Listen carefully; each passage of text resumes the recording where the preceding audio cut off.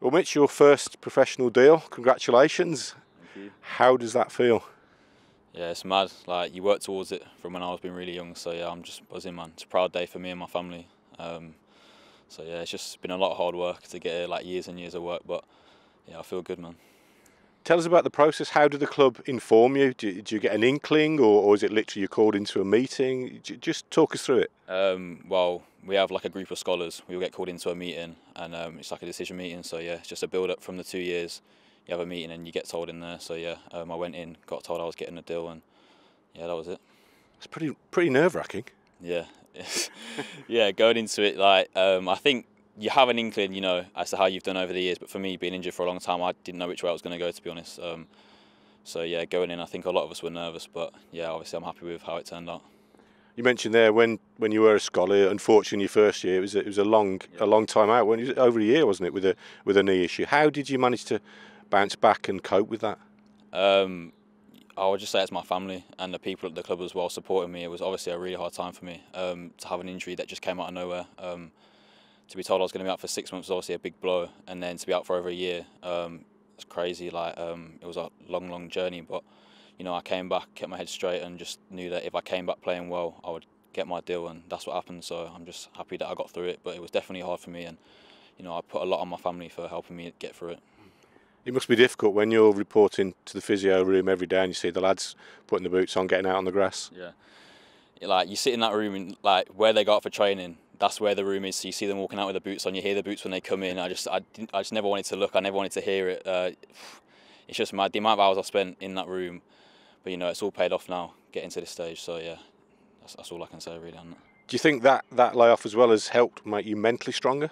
Yeah, 100%. Of course, it's hard physically. You've got to do a lot of rehab, but I'd say it's definitely mentally a lot harder than it is physically, because you're sat in there, you're thinking like, am I going to come back the same as I left? How's things going to go? Is it going to be all right again? Like there were times where I thought, am I even going to be back to how I was again? Because my knee was hurting like months after the surgery. So yeah, I think definitely mentally it's a lot harder, but you just got to get through it. You got to have a good support unit around you. Like people at the club were helping me, people at home, my friends, my family. So I think you just got to have a good circle of people around you and just tunnel vision. You just got to look at what you're going to do when you come back. And that's what I did. That's the past now. Let's look ahead to the near future. What are your aims? What are you hoping to achieve in this next 12 months? First and foremost, I want to get a good pre-season in. I've been working hard over off season to come back with a bang. But going into the 23s, I want to get myself in that team, and then why not look towards first team as well. You got to set your aims high and see where it goes from there. Really, you just got to work hard as well. You've been involved with the 23s. You've travelled with them. You've had a feel for it at the back end of this season in particular. How good an experience has that been for you? Yeah, it's been great for me. Like being out and then coming back with the 18s to then go in with the 23s, see how they work, see how they train and play. It's been really good for me. Going into next season, I've got an understanding and a feel of the system they play, the way they like to do things, and yeah, it was just all good for me. Good experiences. And being with your size, a left footer as well. Yeah.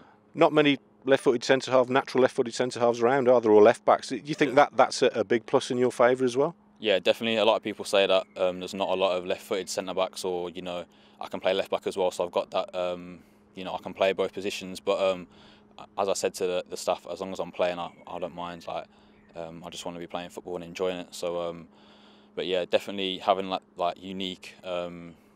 Left-footed defender. I can play both. It's good for me because I can fit into anywhere if anyone wants me to play anywhere, and I'm happy to do so. I know you like to bring the ball out. You can play a bit. What other issues of your own personal game are you looking to improve? I want to improve my defending. Been out for so long, it's hard to like move my feet as quick. Do you know what I mean? But definitely going to be working on that, and all over defensive work. I think you can't practice enough defending. Do you know what I mean? It's a hard skill, a lot harder than attacking in my eyes, and I think if I can just keep working on that, I can really push on. And I guess having seen the 23s close up this season and how well they did and the way that the team plays, I bet you can't wait to get cracking. Yeah, definitely. They did really well last season, and to be a part of it at the end of the season, seeing how they got on, getting to the final and only lost on penalties. Yeah, they've done really well, and it's a good group. And I think when I go in, the intensity is going to be high, but I'm ready for it, and I'm looking forward to starting. Finally then, Mitch, it's, as you said, it's been, a long journey to get to this. Yeah. Many hours, and you've thanked your family there. What kind of sacrifices as a player and a family do you have to make when you come through the sort of academy system to this point to get your first pro contract?